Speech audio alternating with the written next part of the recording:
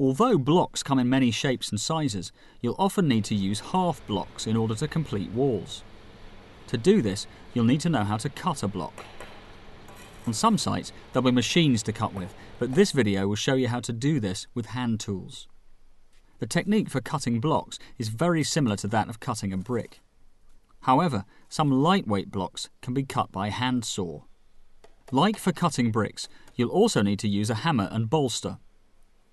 Firstly, take the block you need to cut and clearly mark the cutting position on the face side first, using a tape measure to measure exactly halfway across.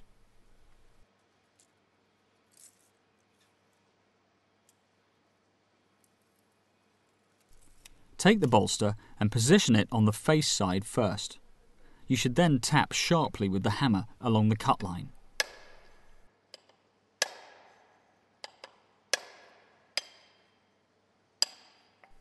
Next, turn the block, measure the back as you did for the face, and tap the bolster sharply against the cut line.